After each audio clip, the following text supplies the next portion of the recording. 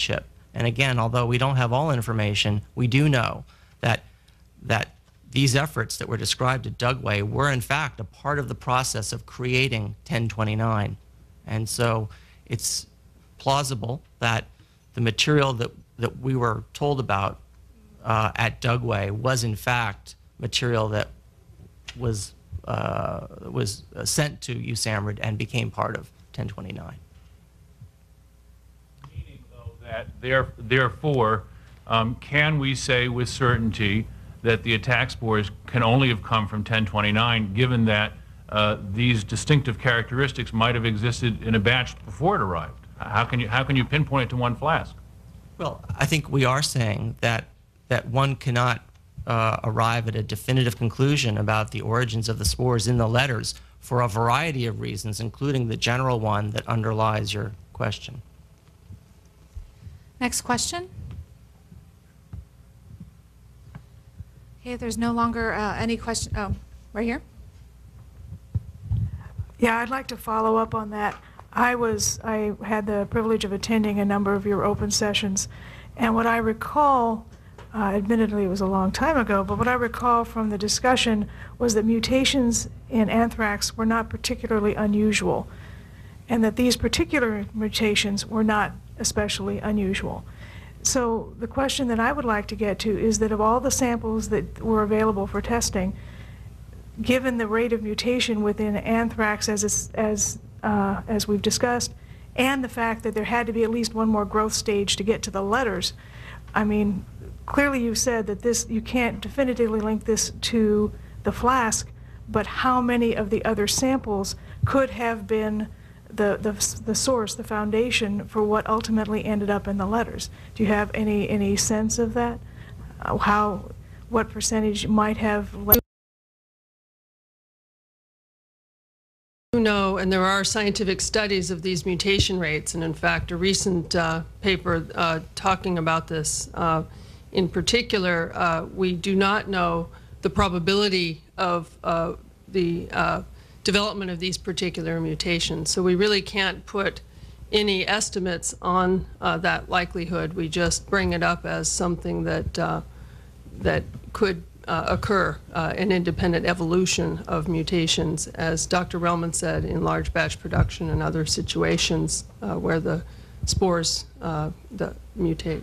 To your point, though, and for clarity, amongst the 947 repository samples that were suitable for testing, there were a number of samples that were positive for at least one of the 4 mutations. So, for example, mutation D, the D type of mutation, showed up in 51 of the repository samples. 51 of the 947 were positive for D, at least D.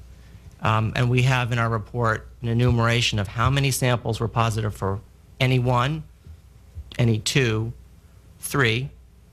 And the answer for 3 is there were 2 that were positive for 3, and then the 8 that were positive for 4.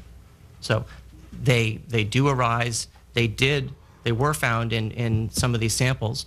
But as to their relationship to 1029, this gets to the provenance and history of the repository samples, about which we have partial information, but about which the FBI and the Department of Justice has stated that that many of those samples, even positive for 2, linked back to 1029.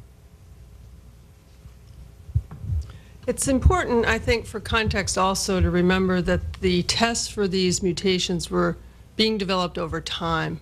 And the first, there's an A type, morphotype, which had 2 genetic molecular markers, and those were being done first. And in our most recent information from the FBI, we were informed that, of course, as the results of just those A1 and A3 mutations were coming in, they were further investigating those that were coming up positive for those 2. So it was a process, again, an interplay between the science and the investigation. Question? If I could just press you on the implications of this major finding that you cannot definitively link 1029 to the letters. I mean, you say that on page 119, on page 120, excuse me, you say that the genetic evidence supports the association. Do you think it's more likely that the anthrax in the letters was grown from a sample taken from 1029 than any other possible explanation? In other words, can you give people who are not scientists some basis to interpret your report? Are you saying essentially the FBI is wrong and you really need to go back to square one on this investigation? Or are you just making a fairly fine-tuned distinction between what you find to be definitive and what the FBI seems to be overwhelmingly convinced of? It's just, you know, can you give us a practical guide to how to interpret your report? Unfortunately, we can't quantify this for reasons, for each of these aspects of the potential uncertainties in this link. We do say that the results are consistent with a link between the letter samples and flask 1029, but they're not definitive because there are probabilities that other explanations can fill. We can't quantify that for you, unfortunately.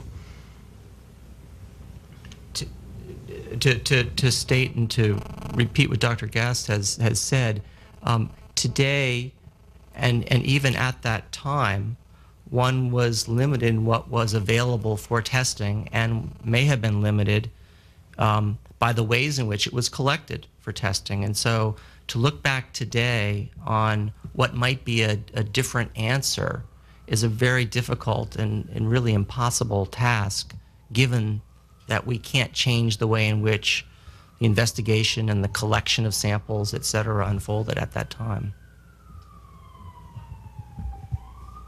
Sorry, but could you, what would you advise a layperson in the public to conclude from what you've just said? Do you think that the FBI has done a good job under the circumstances, and that is a fairly convincing link between 1029 and the letters? Or would you advise the layperson to essentially reform the FBI and come up with a new approach to this whole subject, reopen the investigation? It's just very hard to interpret what you're saying in a practical sense on what is, after all, an investigation of great public interest.